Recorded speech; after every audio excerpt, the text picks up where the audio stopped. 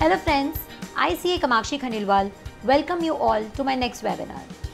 Today I would be discussing about the impact of GST on employee reimbursements. The taxable event under GST is the supply of goods and services. Supply of goods or service to a related party, a term that includes employees also, without consideration, when made in the course or the furtherance of the business, is taxable under GST. Now there are two types of supply. One, from the employee to the employer, and second, from the employer to the employee. In case of supply from the employee to the employer, the same would not be treated as supply provided the same is in the course of or in relation to the employment. The second type of supply is from the employer to the employee, like free food facility, guest room facility. All these will be considered as supply even if they are made without consideration. An exception has been carved out in the GST Act. Schedule 1 provides that gifts not exceeding Rs 50,000 in value in a financial year by an employer to an employee shall not be treated as supply of goods and services. However, the term gift has not been defined in the GST law. Going by its dictionary meaning, a gift is something voluntary, supplied without any consideration. It does not stem from any contractual obligation.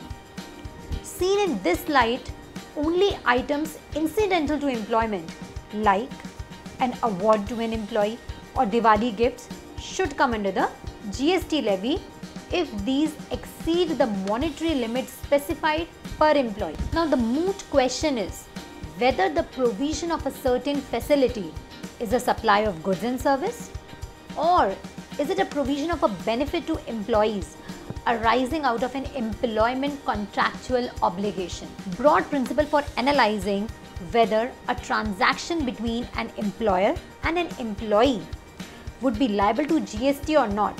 First, any facility which is common to all employees and there is no identified employee or customer, such as a free tea, coffee, etc. in office, should not be liable to GST. If any facility is provided for official usage by employee in the normal course of employment, such as office laptop, parking, etc., also should not be liable to GST. Any reimbursements to employees, such as mobile bills, etc., is not a supply per se by the employer to employee and hence should not be liable to GST.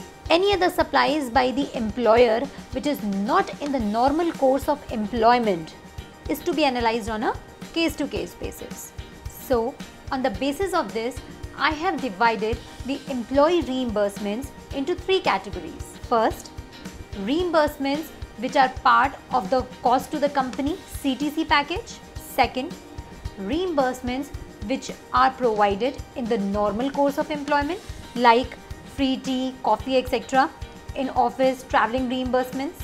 And third is the other reimbursements like Diwali gifts, special award to an employee, etc. Let us understand these categories one by one. First type of reimbursement is reimbursements which are the part of CTC, like medical insurance for employees and family members, personal accident insurance. So, there is no underlying supply per se by the company to its employees. No charges are recovered on account of medical insurance from employees. Supply is made by the insurance company directly to the employee and not to the company. Thus, no GST liability shall arise on such type of expenses. Now, second type of expenses is the expense incurred by the employee in the normal course of employment. That is, expenses incurred for the purpose of business provided to all employees and not to a single or certain specific employees, like provision of subsidized or free food. Company provides free food to its employees on daily basis or arranges catering service for special occasions like Diwali, etc. In such cases, there shall be no GST liability on the company. Next is the free or subsidized cab facility. Such type of expenses may or may not be covered in the employment contract. In case it is covered under the employment contract and is a contractual obligation, then no GST. However, in case it is not covered under the employment contract, then GST liability to arise, since the transaction would be treated as a supply by the employer to the employee. Being a related party transaction, an employee not eligible to claim input tax credit, GST would need to be paid as per the open market value, which may be considered as the amount paid by the company to the transporter. Next is the mobile handsets given to the employees for official purpose, reimbursement of mobile phone bill, etc. No GST liability on reimbursements made by the employee, since there is no underlying supply per se by the company to the employees. Next type of reimbursement is the recovery on account of loss of ID cards and other assets. Such recovery may be treated as recovery of liquidated damages and hence should not qualify as supply liable to GST. Next type of reimbursement is the sale of used assets like laptop, desktop, etc., which are capitalized in the books of the accounts of the company. These assets are given to the employees at a subsidized rate. So such transaction will be treated as a supply and accordingly liable to GST. Next type of reimbursement is the car lease scheme. That is, the car is obtained on financial lease by the company from the dealer and given to the employees for official use. Car is recorded as an asset in the company's books. No GST liability, since such benefits are extended by the company to the employee for official use or purpose. Next type of reimbursement is the employee referral policy. Cash allowance to be given for successful reference. TDS is deducted on such cost. No GST liability, since the consideration, that is the referral bonus paid by the company, is towards the services provided by the employee in the normal course of employment. Next type of reimbursement is the employee welfare scheme, such as the off-site camping. Company allocates certain amount for each employee in relation to such recreational activities. No GST liability, since there is no underlying supply per se by the company to its employees. Next type of reimbursement is the free gym or crèche facility. Company often provides free gym or crèche facility to the employees without recovery of any amount. So, no GST liability, since such benefits are extended by the company as a common facility to all employees in general, and there is no identified employee to whom such supply is made. Now, coming over to the third set of expenses, other reimbursements which are neither part of the CTC nor provided in the normal course of employment, like gifts such as t-shirts, stationery, memento, models, trophies, etc. are distributed to the employees on Diwali or farewell. GST is payable in case the value of the gifts provided to an employee during a financial year, that is per employee per financial year, exceeds rupees 50,000.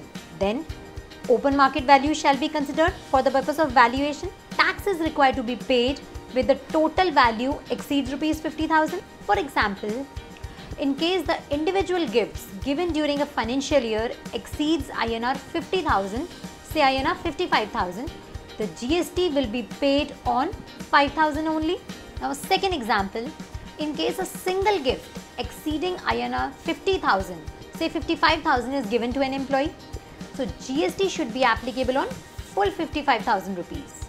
Now, in case of employee reimbursements for purchases made by an employee for business purpose like office stationery, housekeeping expenses, photocopy expenses from unregistered dealers, GST shall be applicable under reverse charge only if the value of all such expenses exceeds rupees 5,000 per day. That is, no GST if the value of such expenses from all unregistered dealers per day is less than rupees 5,000. Thus, a company must plan its expenditure from unregistered dealers so that it must be within the limit of 5,000 per day. Else, we would be required to pay GST on the full amount. Now, next point is whether the company can avail ITC of the expenses incurred on employee reimbursements on which GST is paid, like medical insurance, etc. Now, Section 17 subsection 5 of the CGST Act contains the list of services for which input tax credit will not be available. Some of these facilities extended to employees such as free or subsidized food and beverages at the workplace, sponsorship of club or fitness centers, membership, CAP facilities, group life and health insurance. So, only in respect of these services where the employer is obligated under any law to provide the same to its employees, the credit shall be allowed to the company. So, here is the summary of the type of employee reimbursements and its applicability in GST.